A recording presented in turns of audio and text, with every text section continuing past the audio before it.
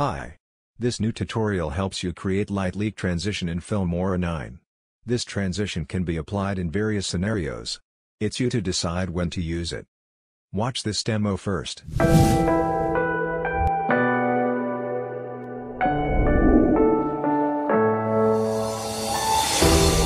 falling.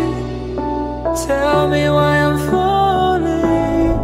Oh, life's calling, but it's hard because I'm falling. I'm falling. Tell me why I'm falling. Oh. In this example, I have lined up some short clips of my boy walking along the street. All you need is split the clip at the position you want to apply transition. It's just a simple jump cut like what you see on the timeline.